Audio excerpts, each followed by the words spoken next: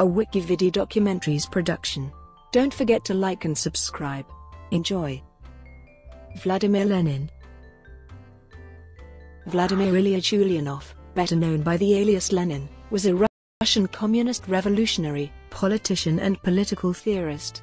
He served as head of government of Soviet Russia from 1917 to 1924 and of the Soviet Union from 1922 to 1924.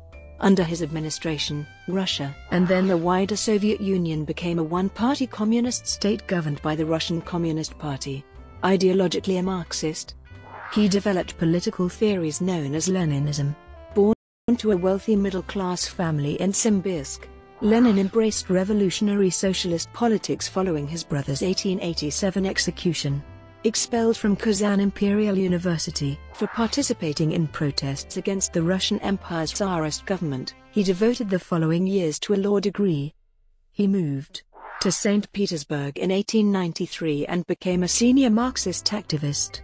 In 1897, he was arrested for sedition and exiled to Shushenskoye for 3 years, where he married Nadezhda Krupskaya.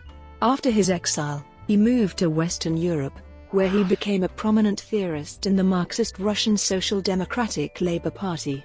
In 1903, he took a key role in RSDLP ideological split, leading the Bolshevik faction against Julius Martov's Mensheviks, encouraging insurrection. During Russia's failed revolution of 1905, he later campaigned for the First World War to be transformed into a Europe-wide proletarian revolution, which as a Marxist he believed would cause the overthrow of capitalism and its replacement with socialism. After the 1917 February Revolution ousted the Tsar and established a provisional government, he returned to Russia to play a leading role in the October Revolution, in which the Bolsheviks overthrew the new regime. Lenin's Bolshevik government initially shared power with the left socialist revolutionaries, elected Soviets, and a multi-party constituent assembly, although by 1918 it had centralized power in the new Communist Party. Lenin's administration redistributed land among the peasantry and nationalized banks and large-scale industry.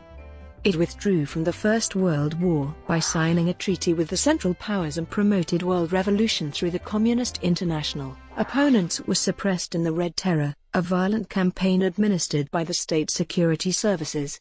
Tens of thousands were killed or interned in concentration camps.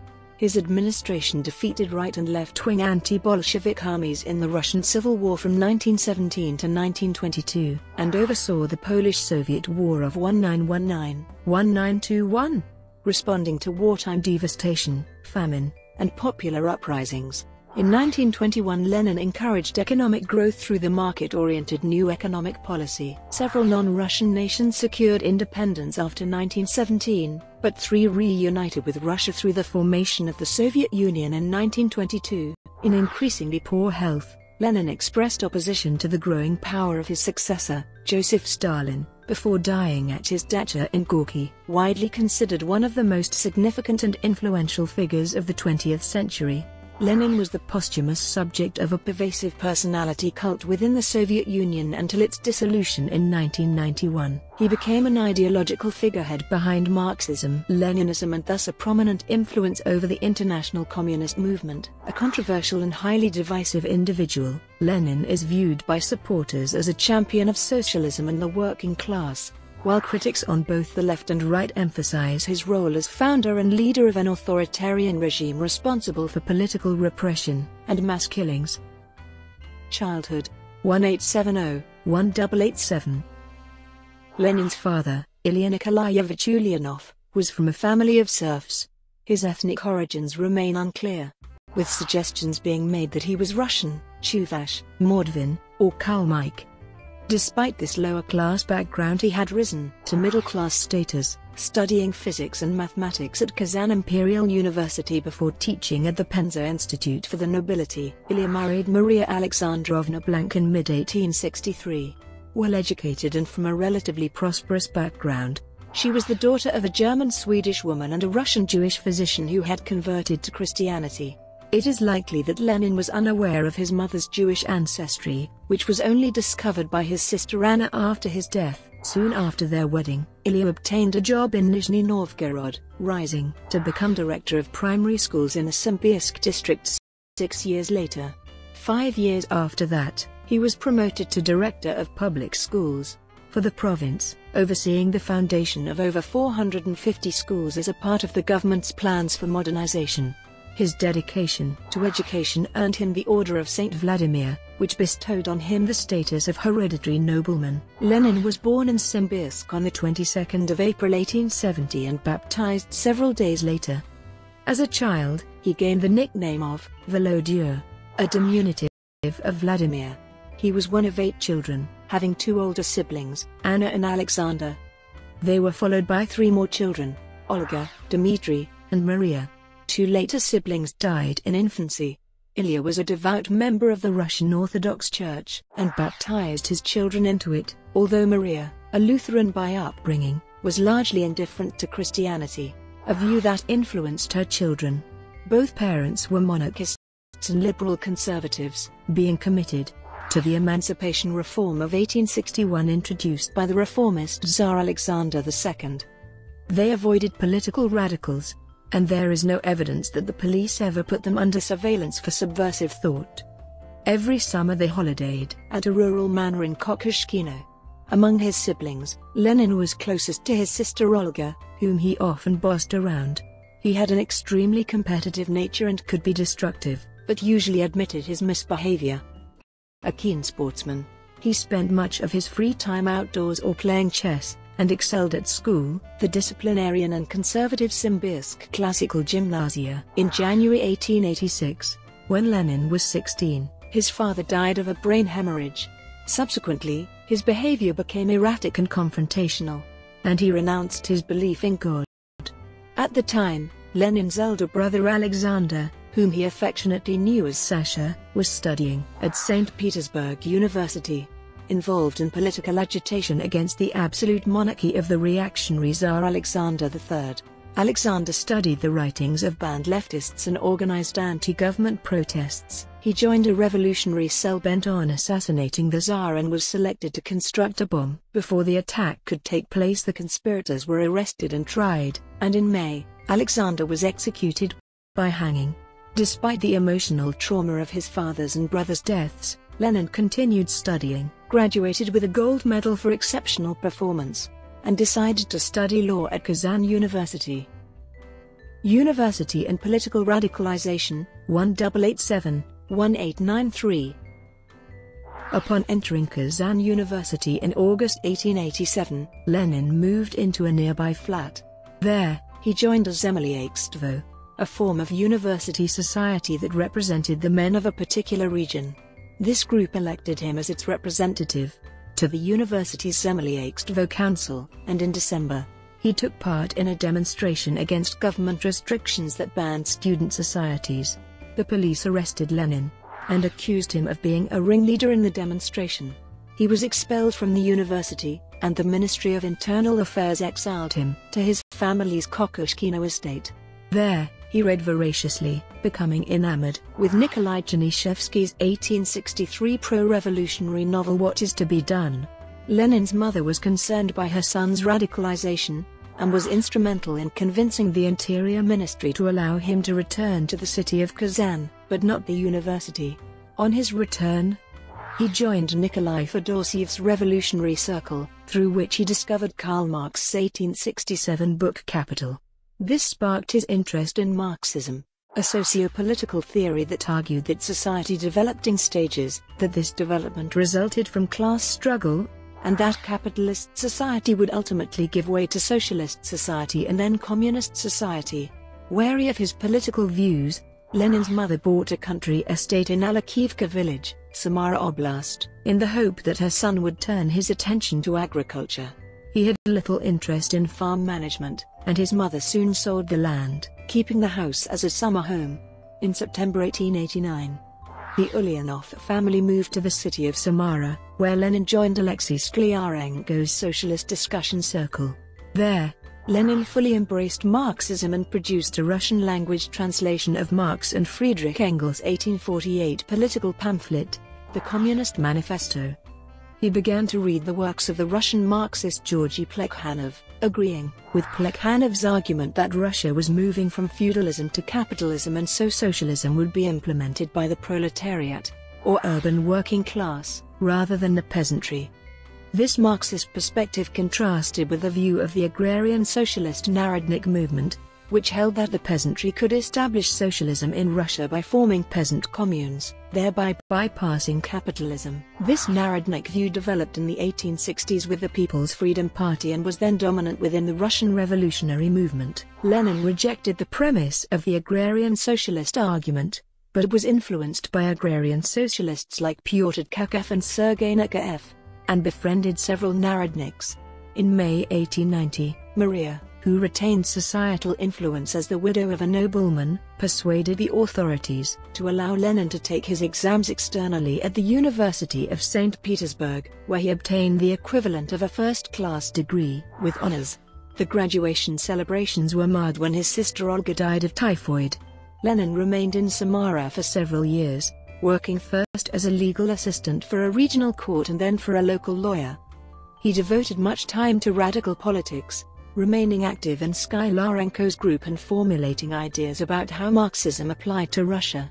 Inspired by Plekhanov's work, Lenin collected data on Russian society, using it to support a Marxist interpretation of societal development and counter the claims of the Narodniks. He wrote a paper on peasant economics. It was rejected by the liberal journal Russian Thought. Early activism and imprisonment, 1893-1900. In late 1893, Lenin moved to Saint Petersburg. There, he worked as a barrister's assistant and rose to a senior position in a Marxist revolutionary cell that called itself the Social Democrats, after the Marxist Social Democratic Party of Germany. Publicly championing Marxism within the socialist movement, he encouraged the founding of revolutionary cells in Russia's industrial centers. By late 1894, he was leading a Marxist workers' circle, and meticulously covered his tracks, knowing that police spies tried to infiltrate the movement. He began a romantic relationship with Nadezhda Krupskaya, a Marxist school teacher. He also authored a political tract criticizing the Narodnik agrarian socialists, What the Friends of the People Are and How They Fight the Social Democrats, based largely on his experiences in Samara. Around 200 copies were illegally printed in 1894. Lenin hoped to cement connections between his Social Democrats and Emancipation of Labor, a group of Russian Marxist émigrés based in Switzerland. He visited the country to meet group members Plekhanov and Pavel Axelrod. He proceeded to Paris to meet Marx's son-in-law Paul Lafargue and to research the Paris Commune of 1871, which he considered an early prototype for a proletarian government. Financed by his mother, he stayed in a Swiss health spa before traveling to Berlin, where he studied for 6 weeks at the Staatsbibliothek and met the Marxist activist Wilhelm Liebknecht. Returning to Russia with a stash of illegal revolutionary publications, he traveled to various cities distributing literature to striking workers. While involved in producing a news sheet, Rabochi Delo, he was among 40 activists arrested in St. Petersburg and charged with sedition. Refused legal representation or bail. Lenin denied all charges against him, but remained imprisoned for a year before sentencing. He spent this time theorizing and writing. In this work he noted that the rise of industrial capitalism in Russia had caused large numbers of peasants to move to the cities, where they formed a proletariat. From his Marxist perspective, Lenin argued that this Russian proletariat would develop class consciousness, which would in turn lead them to violently overthrow Tsarism, the aristocracy, and the bourgeoisie and to establish a proletariat state that would move towards socialism. In February 1897, he was sentenced without trial to 3 years' exile in eastern Siberia. He was granted a few days in St. Petersburg to put his affairs in order and used this time to meet with the Social Democrats, who had renamed themselves the League of Struggle for the Emancipation of the Working Class. His journey to eastern Siberia took 11 weeks, for much of which he was accompanied by his mother and sisters. Deemed only a minor threat to the government, he was exiled to a peasant's hut in Shushenskoye, Minosinsky district, where he was kept under police surveillance. He was nevertheless able to correspond with other revolutionaries, many of whom visited him, and permitted to go on trips to swim in the Yenisei River and to hunt duck and snipe. In May 1898, Nadia joined him in exile, Having been arrested in August 1896 for organizing a strike, she was initially posted to Ufa, but persuaded the authorities to move her to Shushenskoye, claiming that she and Lenin were engaged. They married in a church on the 10th of July 1898, settling into a family life with Nadia's mother Elizaveta Vasilievna. In Shushenskoye the couple translated English socialist literature into Russian, keen to keep up with developments in German Marxism, where there had been an ideological split, with revisionists like Eduard Bernstein advocating a peaceful, electoral path to socialism. Lenin remained devoted to violent revolution, attacking revisionist arguments in a protest by Russian Social Democrats. He also finished The Development of Capitalism in Russia, his longest book to date, which criticized the agrarian socialists and promoted a Marxist analysis of Russian economic development.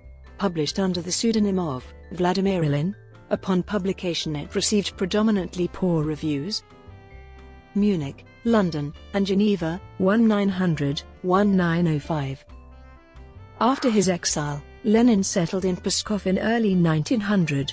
There, he began raising funds for a newspaper, Iskra, a new organ of the Russian Marxist Party, now calling itself the Russian Social Democratic Labour Party.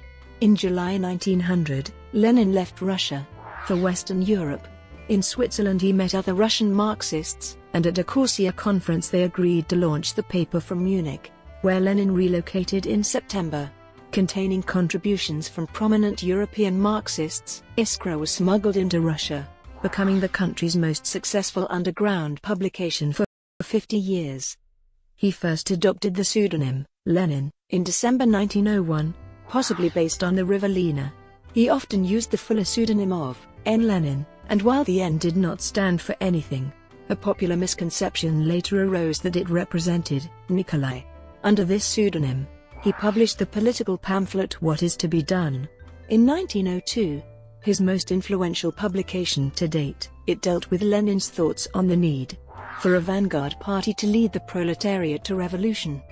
Nadia joined Lenin in Munich, becoming his personal secretary. They continued their political agitation, as Lenin wrote for Iskra and drafted the RSDLP program, attacking ideological dissenters and external critics, particularly the Socialist Revolutionary Party, a Narodnik agrarian socialist group founded in 1901. Despite remaining a Marxist, he accepted the Narodnik view on the revolutionary power of the Russian peasantry, accordingly penning the 1903 pamphlet To the Village Poor. To evade Bavarian police, Lenin moved to London with Iskra in April 1902. There becoming friends with fellow Russian Marxist Leon Trotsky. In London, Lenin fell ill with erysipelas and was unable to take such a leading role on the Iskra editorial board. In his absence, the board moved its base of operations to Geneva. The second RSDLP Congress was held in London in July 1903. At the conference, a schism emerged between Lenin's supporters and those of Julius Martov. Martov argued that party members should be able to express themselves independently of the party leadership. Lenin disagreed, emphasizing the need for a strong leadership with complete control over the party. Lenin's supporters were in the majority, and Lenin termed them the majoritarians. In response, Martov termed his followers the minoritarians. Arguments between Bolsheviks and Mensheviks continued after the conference. The Bolsheviks accused their rivals of being opportunists and reformists who lacked discipline, while the Mensheviks accused Lenin of being a despot and autocrat. Enraged at the Mensheviks, Lenin resigned from the Iskra editorial board and in May 1904 published the anti-Menshevik tract One Step Forward, Two Steps Back. The stress made Lenin ill, and to recuperate he went on a hiking holiday in rural Switzerland. The Bolshevik faction grew in strength. By the spring, the whole RSDLP Central Committee was Bolshevik, and in December they founded the newspaper VLADIMIR. Revolution of 1905 and its aftermath. 1905-1914. In January 1905, the Bloody Sunday massacre of protesters in Saint Petersburg sparked a spate of civil unrest known as the Revolution of 1905. Lenin urged Bolsheviks to take a greater role in the events, encouraging violent insurrection. In doing so, he adopted senior slogans regarding armed insurrection, mass terror, and the expropriation of gentry land, resulting in Menshevik accusations that he had deviated from orthodox Marxism. In turn, he insisted that the Bolsheviks split completely with the Mensheviks. Many Bolsheviks refused, and both groups attended the Third RSDLP Congress, held in London in April 1905. Lenin presented many of his ideas in the pamphlet Two Tactics of Social Democracy and the Democratic Revolution, published in August 1905. Here, he predicted that Russia's liberal bourgeoisie would be sated by a transition to constitutional monarchy and thus betray the revolution. Instead, he argued that the proletariat would have to build an alliance with the peasantry to overthrow the Tsarist regime and establish the provisional revolutionary democratic dictatorship of the proletariat and the peasantry. In response to the revolution of 1905, Tsar Nicholas II accepted a series of liberal reforms in his October Manifesto, after which Lenin felt it safe to return to Saint Petersburg, joining the editorial board of Novaya Zhizn, a radical legal newspaper run by Maria Andreeva. He used it to discuss issues facing the RSDLP. He encouraged the party to seek out a much wider membership, and advocated the continual escalation of violent confrontation, believing both to be necessary for a successful revolution. Recognizing that membership fees and donations from a few wealthy sympathizers were insufficient to finance the Bolsheviks' activities, Lenin endorsed the idea of robbing post offices, railway stations, trains, and banks. Under the lead of Leonid Krasin, a group of Bolsheviks began carrying out such criminal actions, the best known taking place in June 1907, when a group of Bolsheviks acting under the leadership of Joseph Stalin committed an armed robbery of the state bank in Tiflis, Georgia. Although he briefly supported the idea of reconciliation between Bolsheviks and Mensheviks, Lenin's advocacy of violence and robbery was condemned by the Mensheviks at the Fourth Party Congress, held in Stockholm in April 1906. Lenin was involved in setting up a Bolshevik center in Kokala, Grand Duchy of Finland, which was at the time a semi-autonomous part of the Russian Empire, before the Bolsheviks regained dominance of the RSDLP, at its Fifth Congress, held in London in May 1907. As the Tsarist government cracked down on opposition both by disbanding Russia's Legislative Assembly, the Second Duma, and by ordering its secret police, the Okhrana, to arrest revolutionaries, Lenin fled Finland for Switzerland. There he tried to exchange those banknotes stolen in Tiflis that have identifiable serial numbers on them. Alexander Bogdanov and other prominent Bolsheviks decided to relocate the Bolshevik center to Paris. Although Lenin disagreed, he moved to the city in December 1908. Lenin disliked Paris, lambasting it as a foul hole, and while there he sued a motorist who knocked him off his bike. Lenin became very critical of Bogdanov's view that Russia's proletariat had to develop a socialist culture in order to become a successful revolutionary vehicle. Instead, Lenin favored a vanguard of socialist intelligentsia who would lead the working classes in revolution. Furthermore, Bogdanov, influenced by Ernest Mach, believed that all concepts of the world were relative, whereas Lenin stuck to the orthodox Marxist view that there was an objective reality independent of human observation. Bogdanov and Lenin holidayed together at Maxim Gorky's villa in Capri in April 1908. On returning to Paris, Lenin encouraged a split within the Bolshevik faction between his and Bogdanov's followers, accusing the latter of deviating from Marxism. In May 1908, Lenin lived briefly in London, where he used the British Museum reading room to write Materialism and Imperial Criticism, an attack on what he described as the bourgeois reactionary falsehood of Bogdanov's relativism. Lenin's factionalism began to alienate increasing numbers of Bolsheviks, including his former close supporters Alexei Rykov and Lev Kamenev. The Okhrana exploited his factionalist attitude by sending a spy, Roman Malinowski, to act as a vocal Lenin supporter within the party. Various Bolsheviks expressed their suspicions about Malinowski to Lenin, although it is unclear if the latter was aware of the spy's duplicity. It is possible that he used Malinovsky to feed false information to the Ukraina. In August 1910, Lenin attended the 8th Congress of the Second International and International Meeting of Socialists in Copenhagen as the RSDLP's representative, following this with a holiday in Stockholm with his mother. With his wife and sisters he then moved to France, settling first in Bombone, and then Paris. Here, he became a close friend to the French Bolshevik Inessa Armand. Some biographers suggest that they had an extramarital affair from 1910 to 1912. Meanwhile, at a Paris meeting in June 1911, the RSDLP Central Committee decided to move their focus of operations back to Russia, ordering the closure of the Bolshevik Center and its newspaper, Proletary.